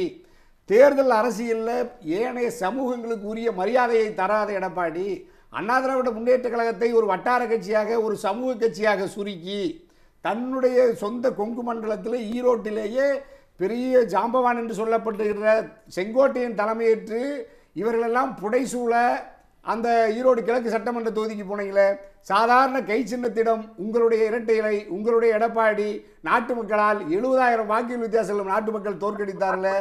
ஏன் தோற்கடித்தார்கள்? நாட்டு மக்கள் வாக்காளர் பெருமக்கள் எடப்பாடியை நிராகரிக்கிறார்கள். 1.5 கோடி தொண்டர்கள் எடப்பாடியை நிராகரிக்கிறார்கள். ஒரு கூட்டமாக சேர்ந்து கொண்டு 10 பேர் மாலை போடுவது, 10 பேர் பூங்கொத்து. நீங்க சேலம் போற வரைக்கும் ஒரு பிரம்மாண்ட கூட்டம் இருந்துச்சு சார். 10 பேர் கால் விழுகிற மாதிரி நீங்க ஒரு நாடகத்தை நடத்திக்கிட்டே இருந்தீங்கன்னா நீங்க ஈரோடு கிழக்கு தொகுதியிலையும் நான் அதை பார்த்தேன். எல்லா வார்டுக்கும் எடப்பாடி போவாரு, வேற யாரும் பிரச்சாரம் பண்ண மாட்டாரு. அவர் சைடில் ரஜினி பாஜக படத்துல மாதிரி மைக்க மாட்டிக்குவாரு. இந்த கூட்டம் 234 தொகுதியில் இருக்கிற கூட்டமும் போய் அங்க எடப்பாடி வாழ்கன்னு சொல்லும் கைதட்டு. ஈரோடு தொகுதி வாக்காளர் பெருமக்கள் அந்த பகுதி மக்கள் எடப்பாடி சுத்தி நின்னாங்களா? வரவேற்றார்களா? ஆரத்தி எடுத்தார்களா? மாலை இல்லை. நான் அதான் சொன்னேன். நீங்கள் படுதோல்வியை சந்திக்கும் எடப்பாடின்னு சொன்ன தனி அரசு படுதோல்வியை சந்தித்தேன். நீங்களாம் இதே முன்னாடி எங்கள் மணிகண்டன் நீங்கள் உட்பட எஸ்பி வேலுமணி தங்கமணியில் என்ன சொன்னீங்க? 1972 அண்ணா திராவிட முன்னேற்ற கழகம் துவக்கப்பட்ட பிறகு நடந்த முதல் இடைத்தேர்தலில் புரட்சி தலைவர் மாயத்தேவரை நிறுத்தி திண்டுக்கல்லில் அபார வெற்றி பெற்றார். அப்படிப்பட்ட வெற்றியை எங்களுடைய முதல் முறையாக தனித்து நின்று கூட இருந்த எல்லா நம்மளுடைய சக உறவுகளை எல்லாம் வெளியேற்றிவிட்டு எடப்பாடி தன்னந்தனியாக களத்திலே நிற்கிறார். இப்பொழுது ஈரோடு திண்டுக்கல் தேர்தலை போல மாயத்தேவரை வெற்றி பெற செய்ததை போல எடப்பாடி வெற்றி பெறுவார்னு இதே பிரச்சார மேடையில் நீங்கள் உட்பட எல்லாம் பேசுனீங்கல்ல. என்னாச்சு? இப்போ நீங்கள் மாயத்தேவரை புரட்சி தலைவர் வெற்றி பெற்று அதிமுகவை வழி நடத்தினார். எடப்பாடி வெற்றி பெற்றாரா? படுதோல்வி அடைந்தார் அல்லவா? அப்போ தன்னுடைய பதவிக்கு பதிலாக வேற யாராவது கொண்டு வரணும்ல? 1.5 கோடி தொண்டர்களில் எடப்பாடி தவிர அந்த கட்சியில் தலைமையேற்று வழி நடத்துகிற ஆளே இல்லைன்னு யார் எந்த முடிவுக்கு வந்தீங்க? எடப்பாடி என்ன தியாகம் செய்தார்? எத்தனை சொத்தை வித்தார்? எத்தனை நாள் சிறையில் இருந்தார்? புரட்சி தலைவர் அம்மாவோடு 32 ஆண்டு காலம் இருந்த சின்னம்மா தன்னுடைய வாழ்நாளெல்லாம் பெரும்பகுதியை புரட்சி தலைவர் அம்மாவுக்கு கட்சிக்காக உழைத்த டிடிவி 35 ஆண்டு காலம் 3 முறை முதலமைச்சராகிய அண்ணன் ஓபிஎஸ்சியே நீங்கள் யாருன்னு தெரியாது வெளியேற்றி விட்டு நம்பிக்கை பச்சை துரோகத்தை செய்துவிட்டு எடப்பாடி புனிதர் மாவீர சாணக்கிய ராஜ மாதான்னு சொன்னீங்கன்னா யார் ஏற்றுக்கொள்வா? உங்களுக்கு தொண்டர்கள் வேணா நீங்க 10 பேர் மாலை போடலாம், வாழ்க்கைன்னு சொல்லலாம். தமிழ்நாட்டு மக்களும் வாக்காளர் பெருமக்களும் நிராகரித்திருக்கிறார்கள். எதிர்காலத்தில் நிராகரிப்பாங்க. தமிழ்நாடு கொங்கை இதே மாதிரி நீங்க உருவாக்குனீங்களா? இந்த அமைப்புல எத்தனை வெளியே போனாங்க, ஏன் போனாங்க? நம்ம சொல்லலையே. நான் வந்து இதுல தலைமை ஏற்று என்னுடைய கட்சி ஆட்சி பிடிக்கும் நான் சொல்லலாம். தனியரசு தமிழ்நாடு கொங்கிளைஞர் பேரவை தமிழ்நாட்டில் 234 தொகுதியில் வெற்றி பெறுவது நான் முதலமைச்சர் சொல்லலையே. தனியரசுங்கிற ஒரு நபரை தாண்டி கொங்கை வேறல யாரு இருக்காங்க? இல்ல நான் இல்லன்னு சொல்லிட்டேன். நானே கட்சியில யாரையும் சேர்த்துக்கிறது இல்ல. நீங்க வந்து திரும்ப திரும்ப பேசிட்டு இல்ல இது வந்து எடப்பாடியை சொல்ற நீங்க இப்ப திருப்பி பாருங்க. நான் உண்மையை சொல்லல. மணிகண்டன் அவர் பாருங்க இன்னொரு ஷார்ட்கட்ல சொல்றாரு. அவர் கட்சியிலேயே அவர் யாரையும் இப்ப சேர்க்கறதே இல்லையா? இல்ல அந்த நீங்க சொல்றீங்களே இப்ப எடப்பாடியிடம் சாரசாரையா வந்து உறுப்பினர் படிக்கிறதுக்கு நிக்கிறாங்கல்ல, நானே அப்படி சேர்த்துக்கிறது இல்ல. நான் ஏற்கனவே ராஜா கிட்ட சொல்லியிருக்கேன் பேட்டியில. அந்த பேட்டி எடுத்து பாருங்க. இத்தனை வருஷத்துக்கு முன்னாடி முடியல. இல்ல இல்ல மணிகண்டன் நானே என் கட்சியில யாரும் இல்லைன்னு சொல்றேன். ஒரு வட்டார கட்சியா ஒரு சமுதாய கட்சியா நீங்க இருந்தா நீங்க ஏன் இன்னைக்கு மாத்தி பேசுறீங்க? என்ன பேசுறீங்க? நான் 10 வருஷமா இரட்டை இலை சின்னத்தில் வெற்றி பெற்று புரட்சி தலைவர் அம்மாவுடைய புரட்சி தலைவருடைய அந்த கட்சிக்கு வலிமை சேர்க்கிறதுக்காக களத்தில் நின்று போராடி பதவி பெற வேண்டும் என்பதற்காக சாதியை கடந்து ஏன் போனீங்க?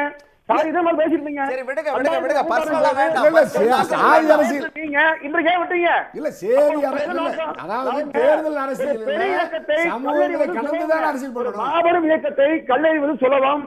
ஆனால் தயவு திரும்பி பாருங்க. அதாவது யாருன்னா பேசுறது சொல்லுங்க. ஆனா ஒரு மாபெரும் இயக்கத்தை பல கோடி பேரை வைத்து நடத்துவது என்பது மிகவும் கஷ்டங்க. ஒரு 1000-2000 பேர் வைத்து நடத்தணும். உங்களுக்கே அவ்வளவு கோபம் வருதுன்னு சொன்னா கோடிக்கணக்கான மக்களை கொண்டு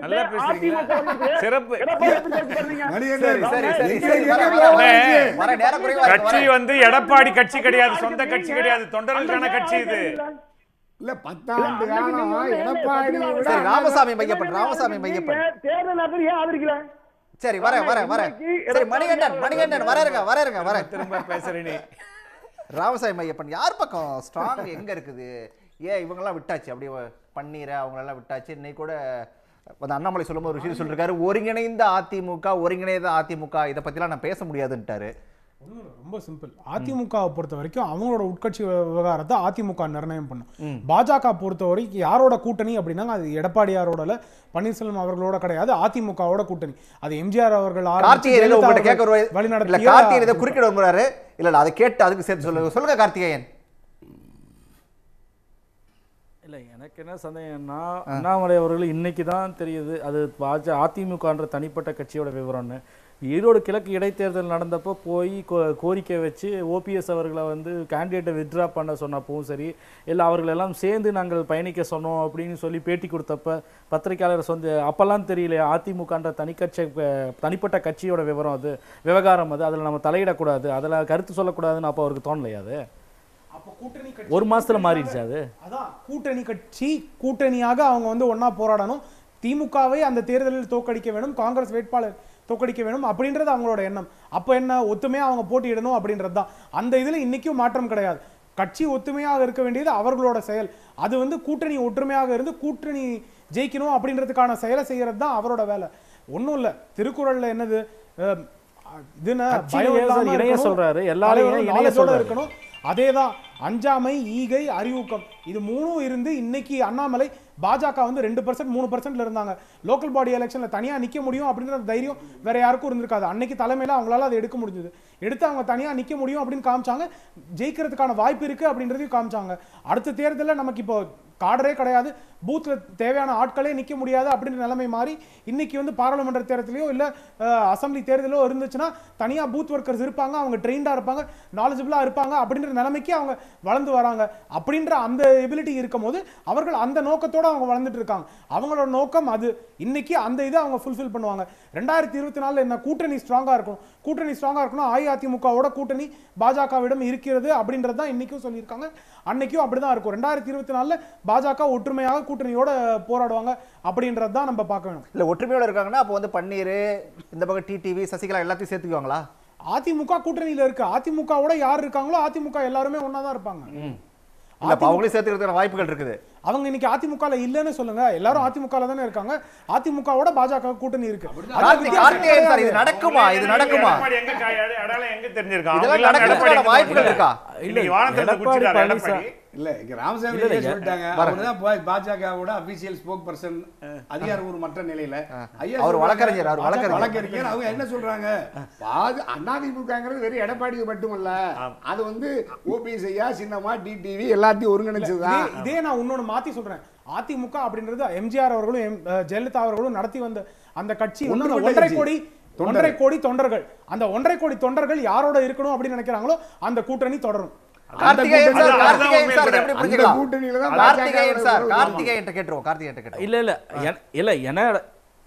எனக்கு என்னோட கேள்வி, அவர்களும் எல்லா அதிமுகல தான் இருக்காங்களா? இல்லை, அப்படி சொல்லலையே. எடப்பாடி பழனிசாமி அவர்களை கட்சியிலிருந்து நீக்கிட்டோன்னு சொல்லிட்டாரு. அம்மையார் சசிகலா அவர்களுக்கும் ஓபிஎஸ் அவர்களுக்கும், ஓபிஎஸ் கூட இருக்கக்கூடியவர்களுக்கும் டிடிவி தினகரன் தனி கட்சியை ஆரம்பிச்சுட்டாரு. அவர்களுக்கும் அதிமுகவுக்கும் நாங்க கூட எடப்பாடி நீக்கி வச்சிருக்கோம். இல்ல அது நான் அதை சொல்லல. நான் கேட்கறது இல்ல நீ இல்ல திரு கிருஷ்ணமூர்த்தி அவர்கள் நான் சொல்ல விரும்புது, ராமசாமி மையப்பன் சொல்றாரு அவர்களும் அதிமுக, அவர்கள் அதிமுக இல்லைன்னு சொல்றாங்களே. பொதுக்குழுவுல தீர்மானம் போட்டாச்சு, அந்த தீர்மானம் எதிர்த்து சேலஞ்ச் பண்ண போய் இது வந்து அதுக்கும் வந்து ஸ்ட்ரைக் டவுன் பண்ண மாட்டேன்னு ஹைகோர்ட் சொல்லுது. பாருங்க, இன்னைக்கு எல்லாமே அபேன்ஸ் இருக்கு. இன்னைக்கு எல்லாருமே ஏடிஎம்கே தான், சஸ்பெண்டட் மெம்பர்ஸ் யாரும் கிடையாது. சோ இன்னைக்கு லீகல் பொசிஷன் இதுதான். இன்னைக்கு பொறுத்த வரைக்கும் சரி கார்த்தி முடிச்சிட்டோம். அந்த கட்சி ஒரு ஜெனரல் செக்ரட்டரி எலெக்ட் ஆயிடுச்சு. இல்ல அதிமுகல யார் இருக்கா இல்ல, பாஜக அதிமுக கூட்டணி இருக்கா இல்லையா அப்படின்றது முக்கியம் கிடையாது. இன்னைக்கு திமுக வந்து அரசியல் எப்படி பண்றாங்க, அவங்க ஆட்சி எப்படி இருக்கு, அதுல குறைகள் என்ன இருக்கு அப்படின்னு கேள்வி கேட்டு மக்களுக்கு என்ன தேவையோ அதை கொண்டு போய் சேர்க்கறதா இன்னைக்கு முக்கியமான விஷயம். தேர்தல்னு வரும்போது நம்ம அந்த விஷயத்தை ஈரோட்ல எடப்பாடிக்கு பூத்துல உட்கார ஆள் கிடையாது. இல்ல கரெக்ட் கார்த்திக் இல்ல கரெக்ட். நீங்க சொல்றதெல்லாம் நான் ஏத்துக்கிறேன் ராமசாமி மையப்பன், நான் இல்லைன்னு மறுக்கல. நான் என்ன பிரதான கேள்வி ஒண்ணுதான். அப்ப பாஜக பார்வையில அதிமுகன்னு சொல்லக்கூடியது வந்து டிடிவி தினகரன், ஓபிஎஸ், அம்மையார் சசிகலா இவர்கள் எல்லோரும் ஒன்றிணைந்த ஒரு கட்சியோடு தான் பாஜக பயணிக்க விரும்புது அப்படின்றது தெளிவா சொல்றீங்க. ஆனால் அதற்கு வந்து முற்றிலும் அதற்கு 100% சாத்தியமே இல்லை, அவர்களுக்கும் அந்த கட்சிக்கும் தொடர்பில்லைன்றாங்க. அப்போ கண்டிஷனலா தான் வந்து இந்த கூட்டணி தொடரும் அப்படின்றது பாஜக வந்து வற்புறுத்துதா? அப்ப எனக்கு வந்து திரு பொங்கலூர் இந்த கண்டிஷனல் அலையன்ஸுக்கு வந்து Edappadi Palaniswami ஒத்துக்கிறாரா? Conditional alliance BJP வந்து இன்சிஸ்ட் பண்ணுதா? வந்து ஓபிஎஸ் சசிகலா டிடிவி தினகரன் சேர்ந்து இருக்கக்கூடிய கட்சியோட தான் கூட்டணின்னு சொல்லுதா? 1.5 கோடி அஇஅதிமுக சார்ந்த நபர்கள் அவங்க வந்து நீங்க அந்த கட்சியோட இல்ல எனக்கு இது வந்து எனக்கு புரியல ராஜா. எனக்கு வந்து ஒரே ஒரு விஷயம், அந்த கட்சியோட விவகாரத்தில் நாங்கள் தலையிட விரும்பல அப்படின்னு சொல்லிட்டு நாங்கள் வந்து 2024 வலுவாக நாங்கள் எங்களுக்கு தேர்தலை சந்திக்கணுன்றக்காக அந்த கட்சியில நீங்கள் எந்த கட்சியில வந்து அவர்களை வந்து சசிகலா ஓபிஎஸ் அது சரியோ தப்போ, அது அரசியல் பழி வாங்குதல், முதுகுல குத்திட்டாரு, அதெல்லாம் போக வேண்டியது, அதெல்லாம் பொலிட்டிக்கல் ரெட்டரிக். நான் கேட்கக்கூடியது இபிஎஸ் தலைமையில் இருக்கக்கூடிய நபர்கள் யாருமே இவர்களை வந்து சேர்த்துக்கொள்ள முடியாது, அவங்களை சேர்த்துக்க முடியாதுன்னு தெளிவா சொல்லிட்டாங்க. அதுதான் அவங்களோட பொசிஷன். இவர்கள் வந்து நாங்க தான் அதிமுகன்னு திரு ஓபிஎஸ் அவர்கள் கிளைம் பண்றாரு. இதுதான் நிலைப்பாடு, இன்றைய நிலைப்பாடு. இந்த கட்சியோட விவகாரத்தில் நாங்கள் அதிமுக விவகாரத்தில் தலையிட மாட்டோம்னு அண்ணாமலை சொல்லிட்டு இவர் நாங்கள் வந்து 2024 வெற்றி பெறறதுக்கு வலுவாக வந்து எல்லோரும் சேர்ந்து களம் காணுவோம்னு எப்படி நீங்க அப்ப கண்டிஷனல் அலையன்ஸ் இருக்கா? இந்த கண்டிஷன் போடாத அலையன்ஸ் பாஜக வந்து ஓபனா சொல்லுமா? கட்சி விவகாரத்தில் தலையிட மாட்டோம்னு சொல்லிட்டு அப்புறம் எப்படி நீங்க நிர்பந்திக்கிறீங்க? கூட்டணியில வந்து வைக்கும்போது கூட்டணியில சீட்டு தான் கேட்க முடியும், தொகுதி தான் கேட்க முடியும். உங்க கட்சியில இவங்களை எல்லாம் சேர்த்துக்கணும், இவங்களை எல்லாம் நீக்கணும்ன்ற முடிவு பண்ண வேண்டியது அது இன்னொரு கட்சியோட இது இல்ல. அதுதான் வந்து சொல்ற பாஜக வந்து தொடர்ந்து அதிமுக எப்படி செயல்பட வேண்டும், பாஜக வந்து பார்வையில் அதிமுக எப்படி இயங்க வேண்டும், பாஜக வந்து அதிமுக எப்படி இயக்கப்பட வேண்டும்ன்றத முடிவு பண்ண வேண்டிய இடத்துல பாஜக இருக்கணும். அதிமுக கட்சியை தங்கள் தான் இயக்க வேண்டும் என்று நினைக்குது பாஜக. அதிமுகவே தாங்கள் ரிமோட் கண்ட்ரோல் செய்யணும்னு நினைக்குது. அந்த கண்டிஷனை தான் மறைமுகமா பல்வேறு விதங்கள் இம்போஸ் பண்ணிட்டு இருக்காங்க. இல்ல அது என்ன பண்றாங்க சொல்லுங்க. இல்ல சும்மா மறைமுகமா பண்றாங்கன்னு தின் நேரத்துல நம்ம யார் என்ன வேணா சொல்லிக்கலாம், அதெல்லாம் கிடையாது. இது வரைக்கும் மறைமுகமா நீங்க தான் நேரடியா சொல்றீங்களே. இபிஎஸ் வந்து வெளிப்படையா சொல்றாரு, இபிஎஸ் வெளிப்படையா சொல்றாருங்க, ஓபிஎஸ்க்கும் சசிகலா அவர்களுக்கும் டிடிவி தினகரனுக்கும் இந்த கட்சியில் இடம் இல்லைன்றாரு. அது கரெக்டா சரியா தப்பா அப்படின்றது அந்த கட்சி தொண்டர்கள் முடிவு பண்ண வேண்டியது. அது என்னதான் இருந்தாலும் அது அதிமுகன்ற கட்சி முடிவு பண்ணணும். நீங்க யார் அதை முடிவு பண்றதுக்கு? பாஜகவுக்கு கூட்டணி வலுவா இல்ல. அப்படினா எடப்பாடி சொல்ல சொல்லுங்க, டாரிங்கா சொல்ல சொல்லுங்க. இம்போஸ் பண்ண முடியும். பிஜேபியோட கூட்டணி கிடையாது. பாஜக டாரிங்க சொல்லுங்க, பூசி மூடுவீங்க. இல்ல அத நான் ஒத்துக்கிறேங்க. எடப்பாடி பழனிசாமி அவர்களுக்கு பாஜகவோட கூட்டணி இல்லைன்னு சொல்றதுக்கு தைரியம் கிடையாது. அதுல மாற்று கருத்தே கிடையாது. அவருடைய கட்சி தலைமை பொறுப்பு இல்ல அவர் கூட இருக்கக்கூடிய நபர்களுடைய லாயல்ட்டியே கேள்விக்குறியாகும்னு பல்வேறு அச்சங்கள் இருக்கு. அதுல எனக்கு சந்தேகமே கிடையாது. ஆனால் அது திரு எடப்பாடி பழனிசாமி அவர்கள், ஓபிஎஸ், சசிகலா இவர்கள், டிடிவி தினகரன் இந்த 4 பேரும் 4 அணிகளும் ஒரு காலத்தில் ஒன்றாக இணைந்த நபர்கள். இவர்கள் எல்லாம் அதிமுக முடிவு பண்ண வேண்டியது. இவர்கள் எல்லாம் சேர்ந்துதான் பயணிக்க வேண்டும், நிர்பந்திக்கக்கூடியது பாஜக என்ன வேலைங்க? அப்ப அந்த அதிமுகன்றது எடப்பாடி தான் நீங்க உறுதியா சொல்லக்கூடாது. எடப்பாடி தான் அதிமுகன்னு சொல்லக்கூடாது. அது இன்னும் முடிவு நான் உறுதியா சொல்றேன். நான் திருப்பி அதான் சொல்றேன். திரு கிருஷ்ணமூர்த்தி அவர்களே, நான் திருப்பி அதான் சொல்றேன். அது அந்த கட்சி நீங்கள் சட்ட ரீதியாக போராடுறீங்க. திரு ஓபிஎஸ் அவர்கள் அதுக்கு பொதுச் செயலாளரா இல்ல ஒருங்கிணைப்பாளரா தொடர வேண்டுமா? இதெல்லாம் முடிவாக வேண்டியது அதிமுகன்ற கட்சி. அது எந்த அணியோ யார் தலைமை ஏற்கிறார்களோ அது அந்த கட்சி, அதிமுகன்ற கட்சி, அந்த 1.5 கோடி தொண்டர்களும் அந்த கட்சியினுடைய தலைவர்கள் முடிவு பண்ண வேண்டியது. ஆனால் பாரதிய ஜனதா கட்சிக்கு 2024 தேர்தல் வெற்றி பெற வேண்டும் என்பதற்காக நீங்க அதிமுக கட்சியில் இவர்கள் சேர்க்கப்பட வேண்டும், இவர்கள் நீக்கப்பட வேண்டும், இவர்தான் பொதுச் செயலாளர், இவர்தான் ஒருங்கிணைப்பாளர், இந்த கேள்விகளை முடிவு செய்வதற்கு பாரதிய ஜனதா கட்சிக்கு யார் அந்த அதிகாரம் கொடுத்தது?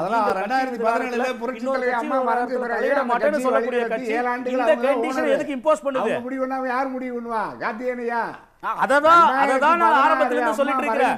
இன்னைக்கு இருக்கக்கூடிய அதிமுக கட்சி என்பது இல்ல நீங்க அதிமுக என்ற கட்சியை பொறுத்த வரைக்கும் வெறும் ஓபிஎஸ்ஐ மட்டும் தொடர்ந்து குற்றம் சொல்றது இருக்குல்ல. தர்ம யுத்தத்தை தூண்டியது பாஜக உண்மை.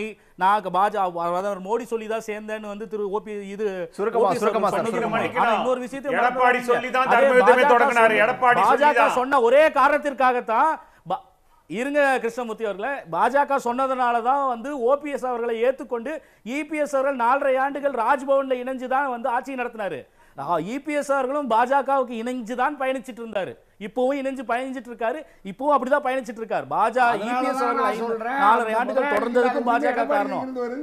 2024 நாடாளுமன்ற தேர்தலில் நீங்க 4 பேர் உட்கார்ந்து பேச வேண்டியது அது இபிஎஸ் ஓபிஎஸ் டிடிவி தினகரனும் திரு சசிகலா அவர்களும் இவர்களுக்குள்ள முடிவு பண்ண விஷயம். நீங்க எதற்காக உங்க கட்சி பிரச்சனையை இன்னொரு கட்சி முடிவு பண்ண வேணும்னு நினைக்கிறீங்க? அதுதான் தவறு. நன்றி சார். எடப்பாடி சொல்றாரு கேபி முனுசாமியை விட்டு நாளை பிரதமர் ஏன் சொல்றாரு? ஏன் அவசரம் உங்களுக்கு? ஏன் பதட்டம்? ஜெயக்குமாரை பேச வைக்கிறீங்க. ஏன் சொல்றாரு? அம்மா சொன்னாங்க நாளைய பிரதமர் அம்மா கூட சொன்னீங்க. இப்பயே நீங்க இங்க இருந்துட்டு அங்க தாவறீங்க. இந்த கேபி முனுசாமி சொன்னார்ல, அது மட்டும் எப்படி? சரி, ஓபிஎஸ்க்கு தைரியம் கிடையாது, இபிஎஸ்க்கு தைரியம் கிடையாது, அப்படி எடுத்துக்கலாம். ஓகே, மோடி பிரதமர் சொன்னார் கட்சி. சரி, நன்றி நன்றி நன்றி நன்றி. நன்றி. மீண்டும் ஒரு நிகழ்ச்சியில் சந்திக்கலாம் நேயர்களே. நன்றி, வணக்கம். உடனுக்குடன் செய்திகளை தெரிந்து கொள்ள சன் நியூஸ் பெல் ஐகானை கிளிக் பண்ணுங்க.